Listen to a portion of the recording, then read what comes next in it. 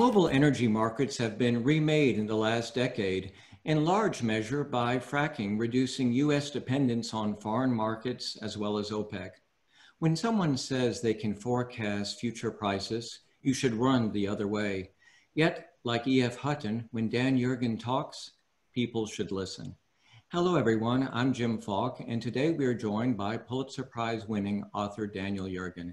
His latest book is The New Map, Energy, Climate, and the Clash of Nations. It was published just about 2 weeks ago, and you can read a wonderful review in today's Wall Street Journal. In fact, if you look over my shoulder, you can see that I have quite a collection of Dan Yergin books.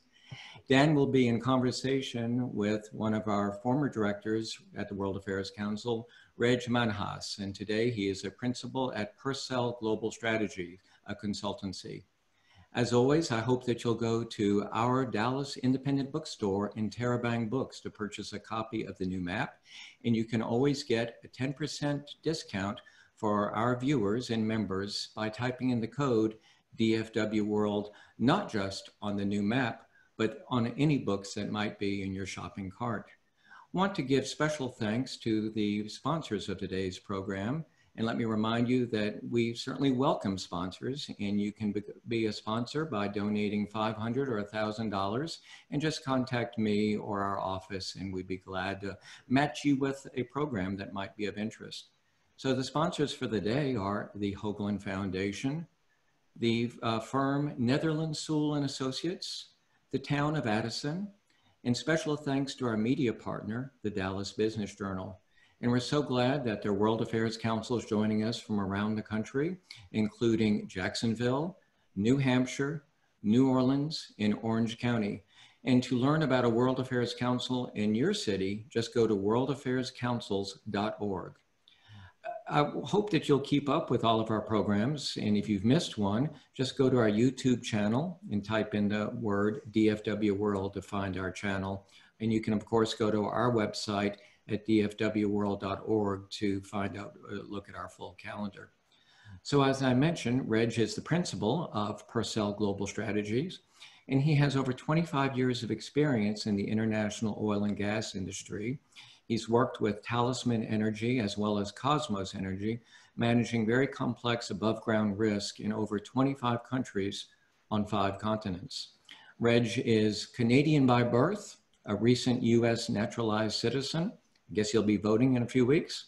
He earned his law and chemical engineering degrees from the University of British Columbia. Reg, look forward to enjoying the conversation. And Dan, again, congratulations on this great book. Wonderful. Well, thank you so much, Jim. First, I want to thank the World Affairs Council and Jim for thinking of me for this amazing privilege to have a chance to spend a bit of time with Dr. Yergin. As mentioned, after spending 25 years in the international energy industry, I feel like I've lived some of Dan's books over my career. Before I start, I should introduce Dan. He's asked me to keep the bio very short, so I will. But Dr. Daniel Yergin is a founder of IHS Cambridge Energy Research Associates and vice chairman of IHS. Dr. Yergin won a Pulitzer Prize in 1992 for his best-selling definitive history of oil, The Prize, which you can see behind me on my bookshelf, and The New Map, which I've got in front of me right here. This is his 4th book. He was awarded the United States Energy Award for lifelong achievements in energy and the promotion of international understanding. He serves on the U.S. Energy Secretary of Energy Advisory Board and chaired the U.S. Department of Energy's Task Force on Strategic Energy Research and Development. Dr. Yergin is a director of the Council on Foreign Relations and a trustee of the Brookings Institution. And Dr. Yergin holds a BA from Yale University and a Ph.D. from Cambridge, where he was a Marshall Scholar. Dan, thank you so much for spending some time with us today. Well, thank you very much, Reg. Glad to be on, and I thank you and Jim. And it's a pleasure to be back at the Dallas World Affairs Council. I know what an important role it plays in the city, in the region, and now we know nationally. And your programming is so strong, and it's a pleasure to be part of it. Fantastic, fantastic. Well, before we get into the book itself, I'm really curious in terms of, after reading all of your books, interested in the writing process for you. How do you put these together? How long did this particular book take? And you know, the vision at the beginning of when you began this process of writing the new map compared to where you ended up, especially with the events of 2020, the pandemic, the oil crash, all the things that we're living through today. How were you able to incorporate those into the book? And maybe speak a little bit about personally how you were able to kind of juggle all those things. Well, it's always a challenge. You set out to write a book, you always think it's going to be easier. You say this time it's going to be different, it's going to be easier, but it's never easier. You know, I started the book really thinking about just how supply chains were changing, the growth of shale and how that was changing the map. And then also, and it became more acute as it went on, the changing relationship between China and the United States. I tend to write a book, just focus in on one part of it. There was no map for the new map. I mean, there was a general idea of doing it and let the material lead me. I'm always trying to find my way to narrative. I write longhand, which people regard as old-fashioned, but you know, Charles Dickens wrote longhand too, so there's something to be said for it. And obviously it evolves as the times evolve. So, you know, you get a structure in place. The book, part of the book, the theme was about disruptions of all kinds, and that's why we need a new map. And of course, COVID was the disruption that occurred as I was, you know, getting ready to finish the book. And normally a book, you turn it in about 9 months before it gets published. I was working on this in second week of July when they took it away from me, and was still here in September, so it was a short time frame. But it gave me the opportunity to revise and work in COVID and the framework because it fit in, and write a new chapter called The Plague about the world that we're now in, and then to reflect in different parts of the book, for instance, ride hailing, very important to the future of transportation. You know, it's not a great time for ride hailing and make adjustments through the book, but it, you know, finally they took it, you know, the thing that, the clamp comes down when they finally tell you, if you don't give up with this book, we can't have an index because you can't change the page numbers. So that second week of July, I said goodbye to the manuscript. Wow, so that was a pretty tight turnaround from end of July to publishing mid-September. Yeah, Penguin was patient with me up to a point. Well, fair enough, fair enough. Well, perhaps you can talk a little bit about the structure of this book. It's interesting when you read the Prize and the previous books, they tend to be more historical, you know, what's taken place in the past and the history of the industry and the characters and whatnot. This book is definitely rooted in the past in terms of where we've come from, but you know, where we are today and where we're headed. And you've organized it in a very interesting manner in terms of the maps and you know, you've arranged it kind of geopolitically. Can you explain a little bit how you decided to structure it the way you did? Yeah, well, that's an example, you know, as you're working on it, things just occur to you. They sort you know, when I was a teenager, I actually did an interview with a writer named Ray Bradbury, and he said, writing is the process of pulling out rope from your subconscious. You sort of depend upon yourself. And it just emerged to me that the map was not just literal maps, but it's a metaphor for a world. And so what's America's map? America's map revolves around the shale revolution. China's map, it revolves around China becoming a great power, its rivalry, its dependence on energy. Russia's map is looking at Russia. Then, of course, the maps of the Middle East, which have a root in historic maps coming out of the First World War. And then it was just natural to talk about the future of transportation. How could you resist roadmaps to the future? And then finally, climate map. So that's the structure, and that's the themes that run through the book. Fantastic, fantastic. Well, you know, getting into the book, I mean, I was really struck by, you know, being here in Dallas now, the very first paragraph of chapter 1, you talk about I-35 heading north of Dallas, and you talk about George Mitchell and the unbelievably consequential story of his career and his vision and kind of where it's taken us today. Perhaps you can talk a little bit about how you start the book. Right. Well, it did seem to me, I said, let's go to where the story begins. I conclude the introduction, and that gets me on in the first chapter on 35E going north. And it was realizing that this well, it was the last throw of the dice to see if, you know, you could finally, after 17 or 18 years, they could make hydraulic fracturing work.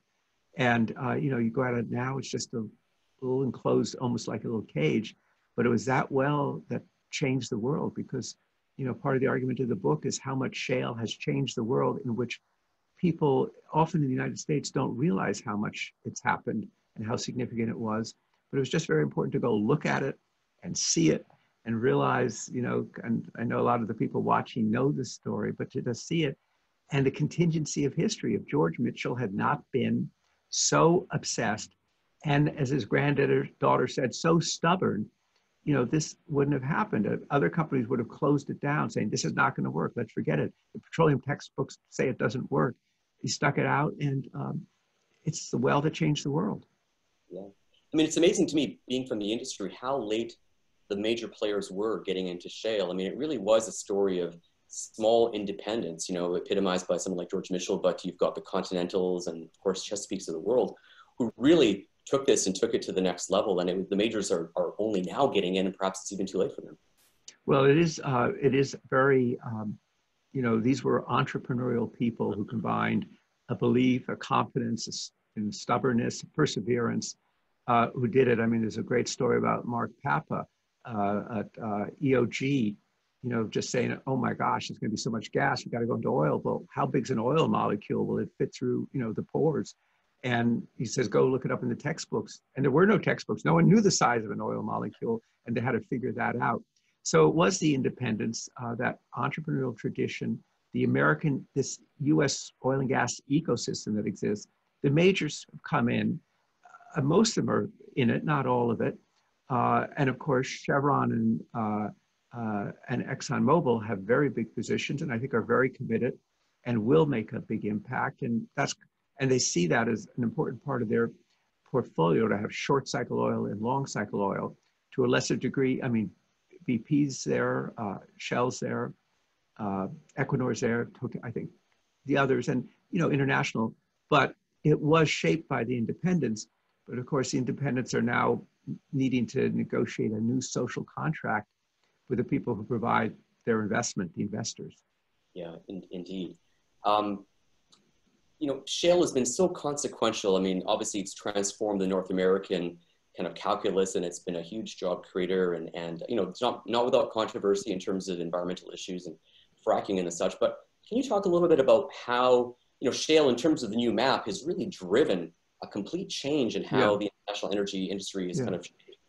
You know, it's been interesting for me, Reg, as I've rolled out the book and have done interviews in the Northeast and other parts of the country, and just struck by how, you know, the degree to which people don't realize how consequential it has been. Because it's not, first, of course, the United States went from importing 60% of its oil, which was, every president said, we need energy independence, and it looked like we'd never get there. And, you know, we're more or less, you know, not exactly there, but pretty much there. The US is now the world's largest oil producer. What I remember, we had Ben Bernanke, after he stepped down as head of the Fed, talking at our conference, you know, a few years ago. And he said that the shale revolution, he said, was one of the most positive, maybe the most positive thing to have happened to the US economy in the aftermath of the 2008 financial crisis, because it's been such a big source of business investment, over $200 billion going into factories as a result. Very important for the Midwest, Michigan, Illinois, in terms of manufacturing, as you said, job creation, balance of payments, tax revenues. But also what really strikes me, and sort of got, for people don't realize so much in this country, but you've had a lot of international experience. You go to other countries, it's really significant that the US has this position. And like the relationship with India is different. And it gives the US a flexibility in foreign policy that just it didn't have when it was importing 60% of its oil. No question. You know, it's had a huge impact. In your book, you talk about the map of the Middle East, and you talk about the map of Russia. Talk about how, you know, U.S. exporting of gas through LNG has really changed the calculus with respect to the Middle East and with respect to Russia, and specifically around European gas supplies, and how that's pushed Russia in perhaps a different direction. Yeah, well, yeah, there's two parts to that. First, it is, as you say, it's very significant. I have a story in the book.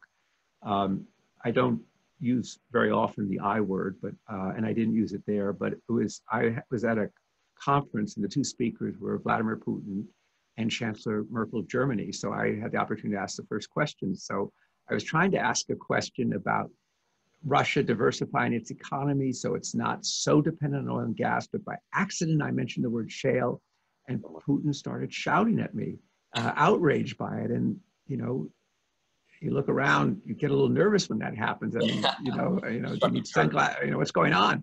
But it's because he saw U.S. shale as doing two things. One, taking market share away from Gazprom in Europe, or making the European gas market more competitive so that people have alternatives. And that's the issue that's on the table today with this battle over this Nord Stream 2 pipeline that's very controversial from Russia under the Baltic to Germany. So there's that, it's a competitive position. And secondly, he sees shale as an adjunct to American foreign policy. And he believes that we are in an era of great power rivalry. And he is intent on Russia being one of the great powers. It's one of the rivals. And he sees this as a big benefit for the United States. So I think it really shows up there. I think another place where it shows up, whether you support it, how Obama approached the issue of Iran, Trump approached it, if it's a Biden presidency, how he would approach it. The US position is very different when we are the world's largest oil producer rather than an importer of oil. Because the Iranians, and I have some quotes in the new map, where the Iranians said when Obama put sanctions on them, they'll never work. The world can't do without our oil. It could do without our oil, without their oil, because of our oil and the scale of it, which built up so much during that time. So those are two examples of the kind of foreign policy impact. Yeah, no, it's fascinating. The other thing I really took away from your book, and it's in your title, the Clash of Nations, and increasingly, there's a lot of rhetoric in the media around Russia, political discussion, but obviously from an economic standpoint, and you see it in the Trump administration, the big economic rival, of course, is China these days, and whether it's trade, technology, the issue of Hong Kong, human rights, China is looming ever larger. And how does energy kind of fit within that dynamic between the United States and China right now? First, let me say, you're quite right. I'm glad you pointed to that, because this book is about the change in geopolitics. I think on the bookcase behind you may have The Commanding Heights, the book I did on the global economy. Yep. And that was an era when we were moving towards open markets, barriers coming down, globalization in a very classic sense. And that's really changed. And that was an era when American presidents talked about constructive relationship with a changing China, or they talked about engagement, positive engagement. I'm here in Washington. You don't hear that anymore from either Democrats or Republicans. It's really about China as a strategic rival, great power competition. And I think it's something similar. I quote some of the Chinese defense documents, the same thing. So I think we're seeing a kind of fragmentation of globalization, which is going to make it a lot harder for global companies to operate, because their playbook is the playbook of globalization and openness. And, suddenly it's TikTok, or it's Huawei, or it's chips, or things like that. And it could well affect energy. But the interesting side of energy is that US-China has two sides to it. One side is China's deep concern about being dependent upon imported oil, which goes to the whole discussion I have about the South China Sea and wanting to be less dependent, and we can come back to that. But they do worry about in the event of a confrontation over Taiwan, the power of the US Navy to affect their oil imports, and they import 75% of their oil. The other side of it, though, is that it turns out China is a very important market for US oil and gas producers. And as part of the trade deal that Donald Trump made, the Trump administration made with China just before COVID, energy imports were one way that China was going to fix that trade balance. And so the US is exporting oil to China, natural gas, but that's subject to politics, and if the politics change, that could change. But right now, the Chinese see that importing US energy as part of their economic strategy to deal with the tensions. But the other thing is that China is doing is diversifying. And the big diversification path is, of course, its relationship with Russia. Indeed, there's more pipe being that's going east-west these days, it seems, between China and Russia and Turkmenistan as well, in terms of gas supply. And obviously must fit the agenda for China in terms of not only energy security, but pollution. I mean, that's a big issue in China in terms of the air. Yes, yes. I think that, you know, China, President Xi Jinping made a statement last week at the UN about China in the year 2060 being net carbon zero.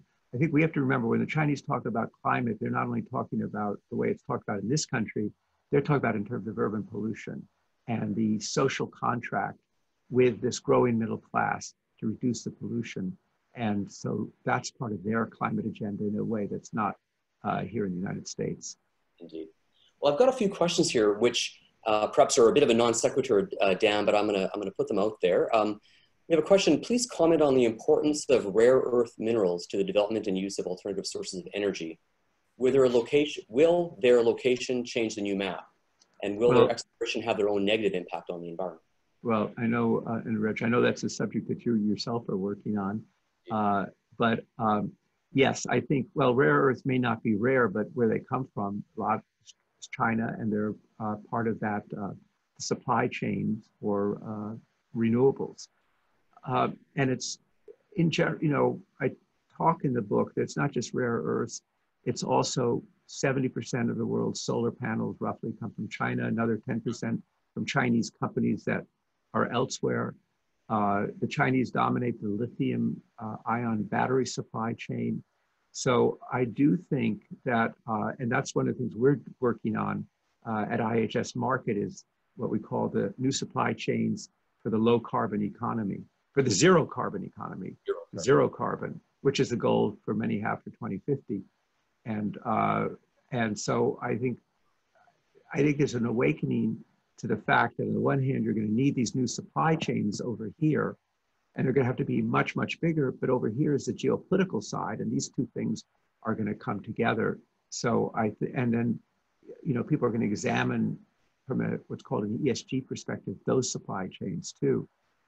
But you look at the scale of what would be required to attain these goals that countries have set out, and it's not measured in terms of materials at all. I mean, and that's what we're trying to do. And, you know, I think a lot of people watching this will know this phrase, big oil, which has been around for decades. At least in the new map, I said, you know, maybe as we move into these new supply chains, people will be talking about big shovels as the next stage in terms of underlying energy development. Another question here. What future do you see for nuclear power? You know, it depends where. Yeah. Germany, no future, they're shutting it down. But in the same time that Germany has shut down its nuclear power, China, as it's been shutting down, China has added more nuclear capacity. And you see it in emerging markets of the use, and you see Russia and China becoming suppliers of conventional nuclear technology to other countries. Nobody's going to build a new conventional nuclear power plant in the United States. The cost, the regulatory process, the time it takes. It is still about 20% of our electricity. And you look at California, where they've shut down their baseload nuclear power, and you see what happens, rolling blackouts, and where they don't have the stability of the system. What really struck me when I was researching it, though, and this is part of this great sort of research machine that is the United States, as near as I can tell and count, there are about over 60 research projects, companies, et cetera, trying to look at the next generation of nuclear power or the next generations of nuclear power to have it to be part of the system. And, you know, so, and I think that's part of the agenda. You say, what are the technologies we need if people do want to get to net zero carbon? You sure need nuclear power. And you also have to think twice about shutting down your existing nuclear power, I would say. Yeah, no, it's a real contradiction. Maybe that's an interesting segue to a question I had. When you think about all the themes in your book and the kind of cross currents we're facing right now in terms of climate change, energy supply, technology, regulation, California seems to be kind of a microcosm of all those forces and currents going on. You've got Silicon Valley, you've got Tesla, but you've also got the new, desire to get rid of internal combustion engine sales by 2035. You've got climate change related fires. how do you kind of see where California is trying to go and how they're gonna get there? Well, California has set the goals, you know, to be net zero carbon. We have the picture of Tesla. In the book, there's a picture next to Tesla, is a picture of Thomas Edison standing next to his car in the same posture. And you sort of wonder if, you know, is Elon Musk thematically the reincarnation of Thomas Edison. But, you know, and I have a chapter in the book about how Tesla did it and how difficult it was and how it all started over a fish lunch where the guy who became the chief technology officer of Tesla was trying to convince Elon Musk to do an electric airplane, and Musk wasn't interested, but he mentioned electric car. He said, I might be interested in that. So, so I think California is, and the governor just set this target to stop no sales of internal combustion engines after 2035. I think, again, it's based on the assumption that all the system is there to do it. You know, my estimate in the new map is that, based upon our work at IHS Markit, is that a global car market, that today the car fleet, 1.4 billion cars, by the year 2050 would be around 2 billion. About a third of them would be EVs or fuel cell, but 2/3 would still be running on oil. But 60 to 80% of new cars being sold would be, you know, new energy cars. So California, but you know, at the same time that California is announcing electric cars, it's having this volatility and brownouts in its electric power, which has caused some people to scratch their heads. But of course, what California does do has a big impact on the rest of the nation and the world. It's 11% of the U.S. car market. Yeah, no, it's incredible. I mean, you know, renewables at this point still require that kind of fossil fuel backup, and it's going to be challenging to see how California kind of manages all those cross currents. A number of questions here related to financing and ESG, and you know, I'm really struck by, again, being a veteran of the industry. You know, 10, 15 years ago, S&P was, I think, almost 20% made up of oil and gas. I think today it's around 4% and perhaps dropping every day. What do you see the role of kind of investors and banks and you know, kind of ESG pressures playing in the fossil fuel sector? And you know, is the industry just on a continual path downwards in terms of its exposure and the risk, you know, in terms of ESG, or is there a way for the industry to turn itself around? And is most of it just a function of a long-term view of oil prices? Well, I think that you brought in, it's the two things. It's the economics. I mean, you've had 2 price collapses since 2014. The returns from the industry haven't been very good.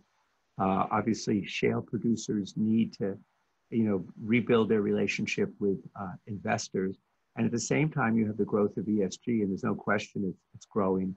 The financial side of IHS Markit, we have a thing called the ESG reporting repository, because companies are getting very frustrated about all the different questionnaires they're given and that they contradict each other and so forth. But it's also a sign that I think the ESG is just continuing to grow as a framework, and I think the companies are having to adjust in terms of the sustainability. Some companies are making more radical turns, as we've seen with some of the European energy companies. But I think all the companies are having to deal with that and to show what they're doing about ESG. So I think that's going to be a growing part of the financial markets, and certainly, you know, some portfolios who say we just don't want to have oil and gas in it. But I guess that leads me back to why carbon capture is so important, because if you look at it, a lot of oil and gas is going to be used in 2050, and it's going to have to be financed. And, you know, is it going to only be financed by Asian countries, or is it going to be financed by investors as well? And so I think that, you know, that focus on carbon capture is going to be important for the future. Yeah, no, it's absolutely fascinating. I don't recall a time where you've had such disparate kind of strategies amongst the big international oil players. You've got. Oh, I think that's true. I think you're quite right. You've never seen such a difference. I think part of it has to be where you live, so to speak. If you're based in Europe, you're feeling different pressures than the United States. I think I'd urge anybody who reads the new map to read what Europe's doing and how they're using their regulatory might to pressure companies. The fines that European automakers will face if they don't make electric cars. And, you know, to just see is, if that's in Europe, does that stay in Europe? Does it migrate to the US? I think there are things in there that anybody who's interested in this really needs to know the global perspective, because these are global industries. And, you know, we live in this after, you know, Paris world, as I call it, after the Paris Climate Conference. Yeah, no, indeed. Dan, I've got a number of questions here related to the Middle East. I think I'll just pop a couple over to you and we can take it from there. So was the OPEC plus oversupply timed at the start of the spread of COVID a strategic geopolitical move rather than an internal OPEC plus conflict as stated in the press? Second question, do the UAE Bahrain deals have any impact on the future of Middle East oil? And one for me, well, where is Aramco right now in terms of its plan of continuing to go public? You know, they did quite a small offering on the local bourse. Well, so let's see. So the second question was about the UAE. The first question was the OPEC plus supply cuts. Oh, right. Well, I mean, you know, it's interesting. The Saudi newspapers were very interested in my chapter called The Plague, because I wrote about what happened last spring, and they thought, you know, it was very interesting to read what happened. I think it was a big misunderstanding between the two OPEC plus champions, Saudi Arabia and Russia. And I think it was a misunderstanding and not understanding what was about to happen, because it was right on the, just when they started, if some of you remember the market war, prices went to negative. There was that one day when the future price was negative $37. Yeah. Tells you something about the globalization, because some of the big losers that day were retail Chinese investors, you know, which is, you know, in US futures. I mean, that's what the world is. But it was just before the economic, what I call this economic dark age of the shutdowns came. And the two sides, there'd been a change in people, and just, you know, shall we say, a very big misunderstanding about what the situation was. And then came the reality of what actually happened, and demand plummeting, not 8 million barrels a day as it did when China shut down, but ultimately 27 million barrels a day. And it was at that point when, of course, the Trump administration stepped in and did this remarkable thing, which really showed you that the world oil market now is the big three. It's United States, Saudi Arabia, and Russia, and brokered a deal that, you know, people thought couldn't be done on a scale that couldn't be done, when I think people, you know, people realized what was actually happening, and, you know, and what it would mean, and, you know, how terrible it would be for, you know, for the domestic industry, which is why I've changed President Trump, who said, you know, I've always hated OPEC, but now, you know, I don't want to see this industry wiped out. And so it gave a rebirth to OPEC plus, which, for those who are not following it, it's the relationship between OPEC countries and a group of non-OPEC countries led by Russia to agree on a larger framework of as you can see in the map, than had been the case in the past. And that's what stabilized the market up till now. So I think now we sort of have OPEC plus, and the plus, at least so far, has been the United States. And we will have to see what next year holds. And what about your thoughts on Aramco and where they're headed? Well, I think the Crown Prince, Mohammed bin Salman, has said that he, you know, he wanted to regard, I have a quote in there from him about, wanted to regard Saudi Aramco as a financial asset, you know, wanted it to be listed, wanted to be the biggest, you know, oil company in the world. I think given the circumstances, they found that they were not able to do, or did not want to go ahead with a global listing, but rather did it in Saudi Arabia in a relatively small share. I think you know, it's quite possible that, you know, I don't have any special knowledge that they would want to go ahead and do another an international offering at some later point. But right now, I think like every company, they're dealing with what's happening with markets. They're dealing with COVID. They're dealing with keeping their own employees safe. So I would think that, you know, it's not something that's, you know, going to happen soon, but it is now, has that sliver of being a public company. And that ties into the Crown Prince's objective is to have Saudi Arabia have the largest sovereign wealth fund in the world, bigger than neighboring Abu Dhabi and bigger than the #1 sovereign wealth fund in the world, which happens to be Norway. Who are in fact trying to move out of oil and gas, it seems. Yeah, I mean, but they like having the oil and gas revenues to finance their Norway is an incredible country. The psychology of that nation is amazing in the sense that they are very pro climate, and you know, you don't see more Teslas anywhere in the world other than in Oslo. Yet they receive such a, you know, their income from oil and gas. Well, and it was, I asked a senior Norwegian, quite a senior person, you know, here they've done very well out of oil and gas, but you know, they have more electric cars per capita than anybody else. And they have an incredible range of subsidies and incentives to encourage people, you know, accessing tunnels and just beyond the financial benefits of it. And, you know, if you buy a Mercedes, you pay a tax that I think could be equivalent to the cost of the car. If you buy a Tesla, there's no tax. So why would anybody not do it? So I asked him, you know, kind of, why do you just kind of, how do you do it? Why do you do it? He said, well, it's, you know, we're a rich country. I think it's 4 million people with the world's largest sovereign wealth fund in the world. It's incredible, incredible. I'd be remiss if I didn't raise, we've got a little bit of time, the kind of status of the U.S. politics. And you've got the U.S. election, you've got the debate tonight. You know, climate isn't on the agenda per se as a topic, you know, of the buckets that have been chosen for the debate tonight. But perhaps you can talk a little bit about energy in the current kind of election and the policy positions, and really intrigued in terms of what's going on within the Democratic Party. I think it's pretty clear what the Republicans are standing for in terms of energy, but on the Democratic side, you've got a lot of cross currents. You've got it's a big tent, and maybe you've got some insights in terms of kind of where that debate and that dialogue is going within the Democratic Well, side. I think very clearly it does in terms of the Democratic Party. I think there's a division between, you might call it, the pragmatists and centrists, and those who want to go all out on climate. And I think Biden has a $2 trillion climate program, but at the same time, I think he's a realist. And you know, he did say, I'm not going to ban fracking in Western Pennsylvania. And then he said, let me repeat, I'm not going to ban it. But I think you'd have a Biden administration, at the very least, would have more regulation, I think, to expect that.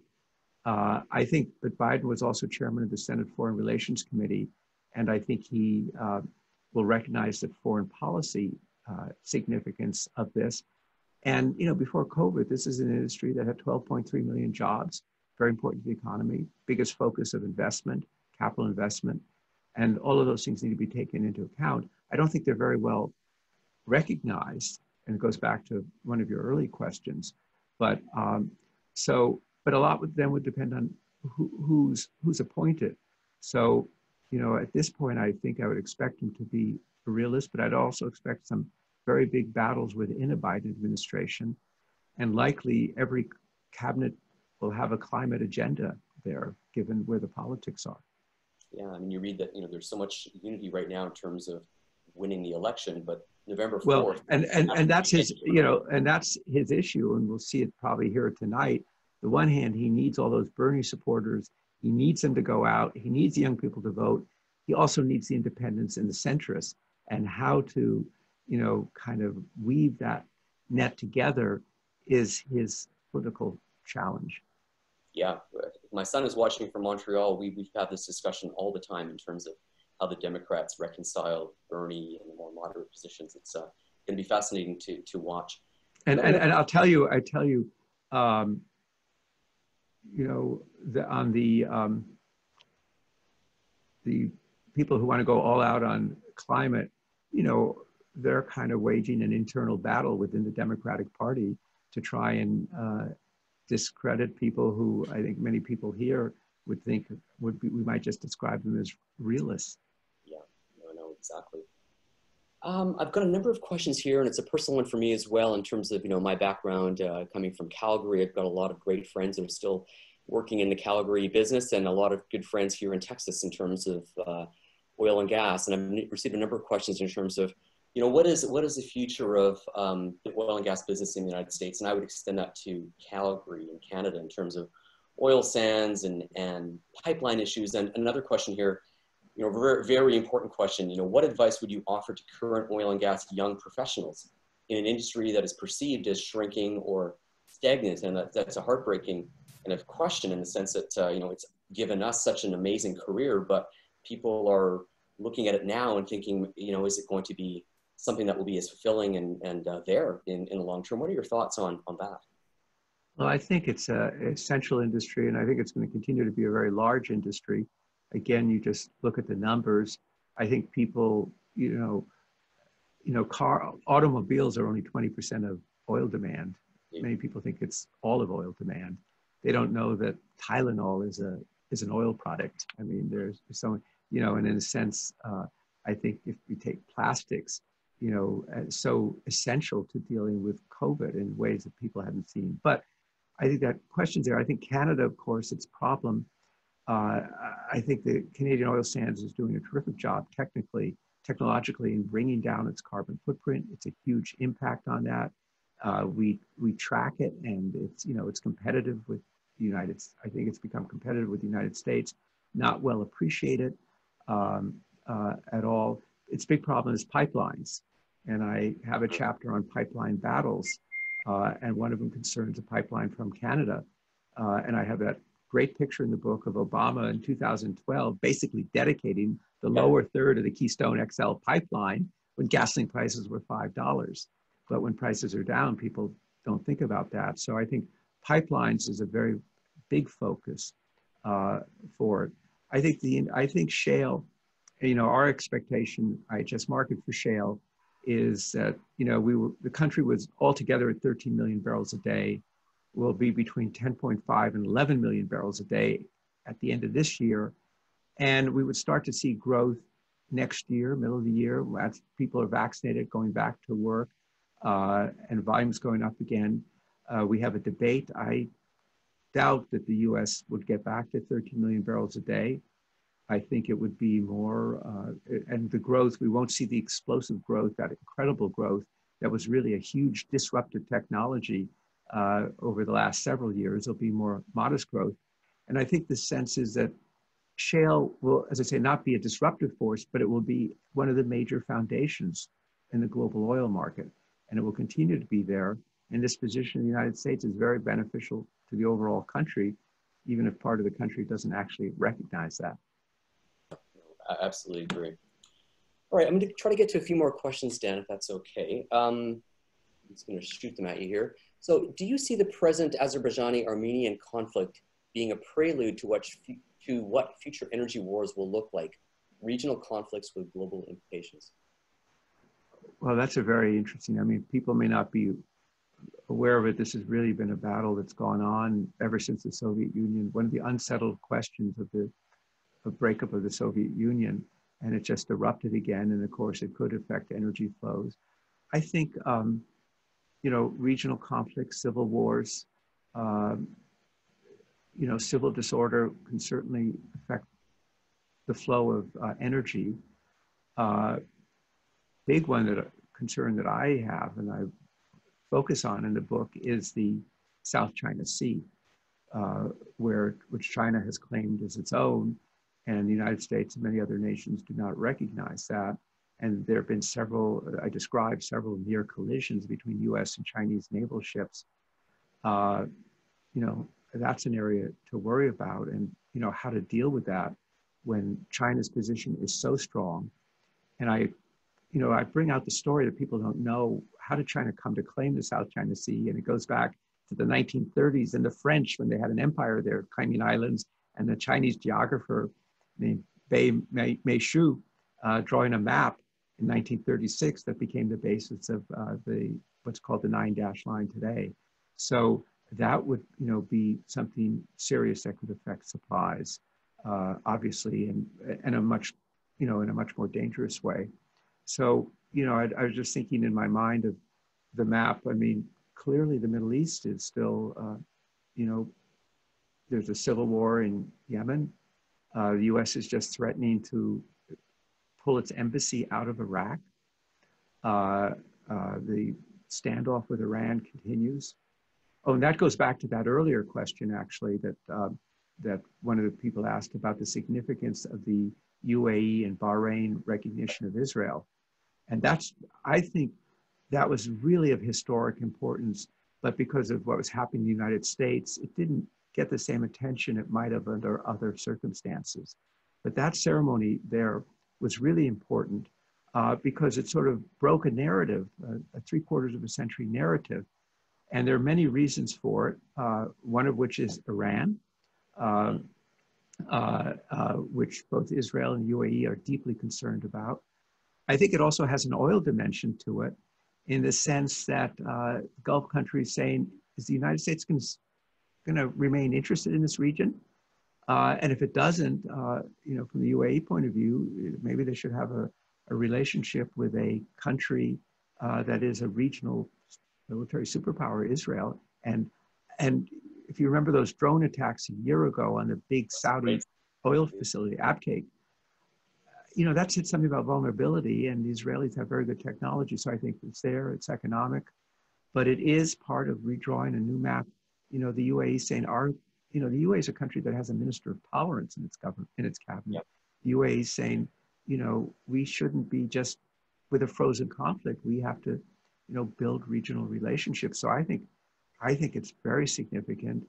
And, Bahrain is, just adjacent to Saudi Arabia. I don't think, there's no indication that the Saudi Arabia opposed this.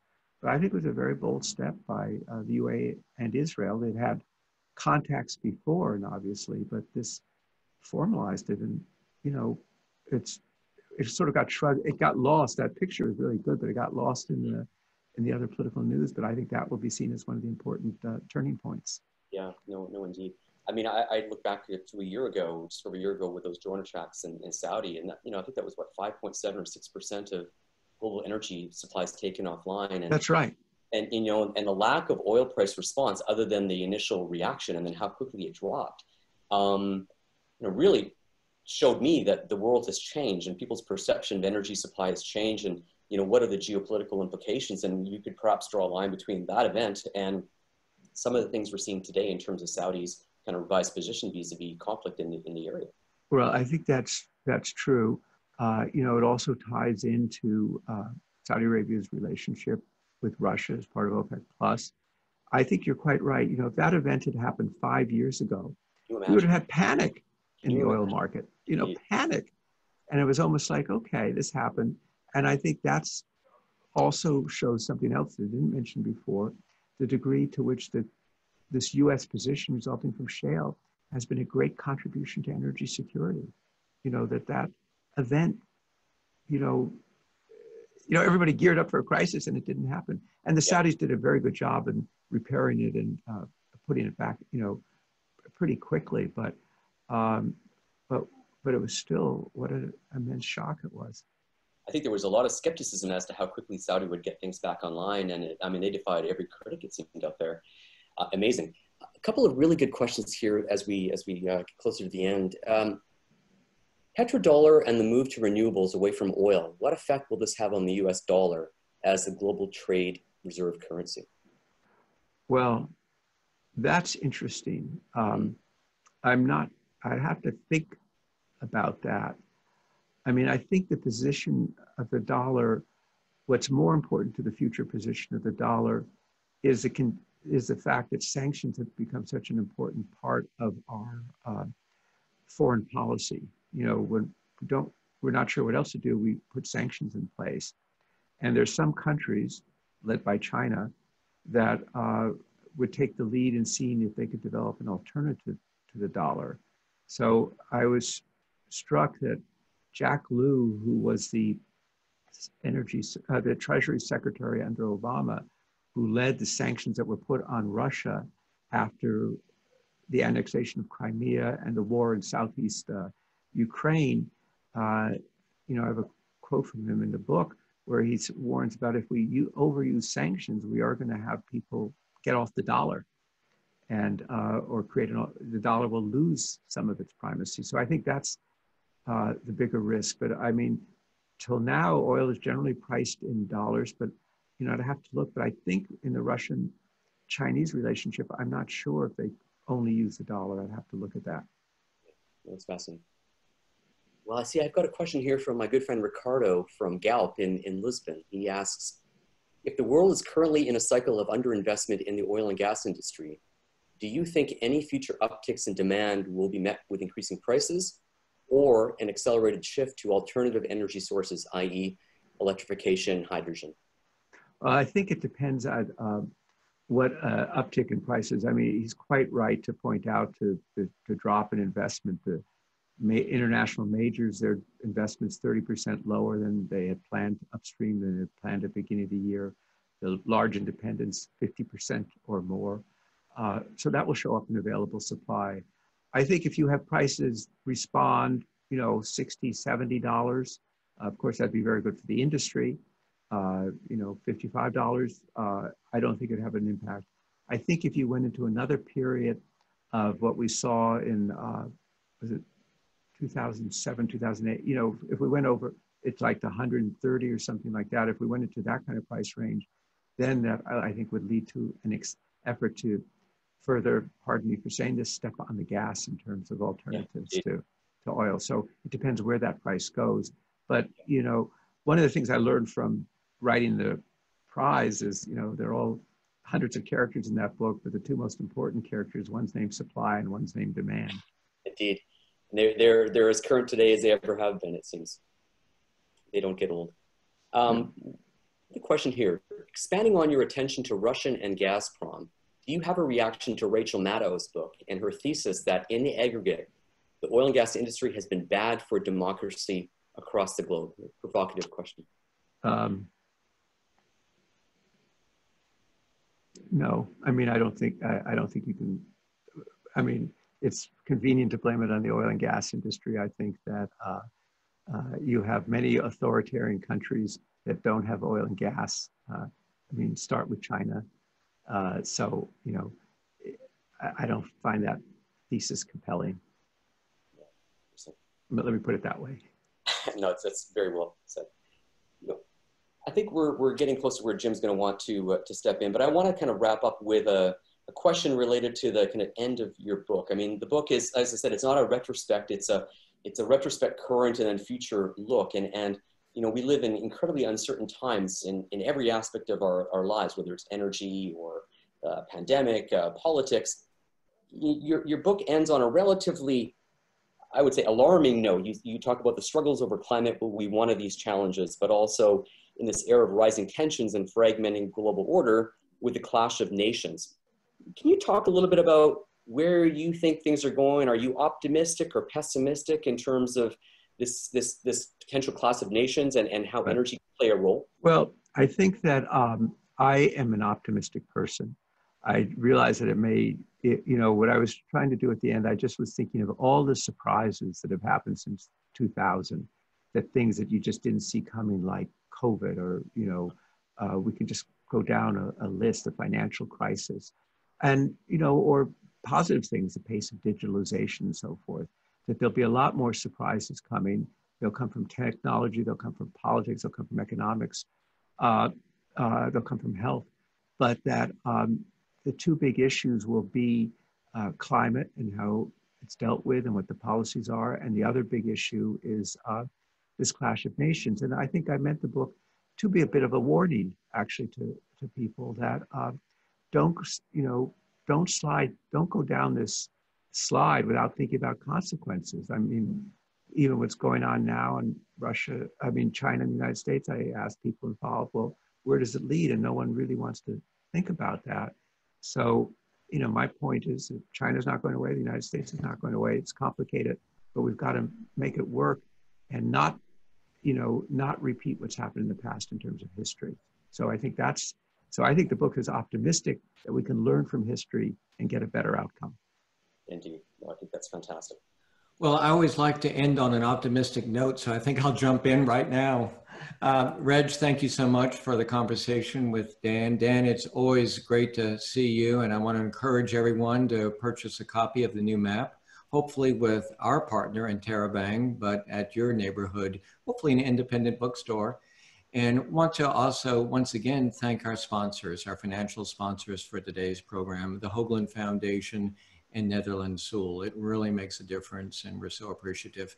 To keep up with World Affairs Council programs, again, let me remind you, just go to dfwworld.org. Thanks again, gentlemen. Have a great rest of your week.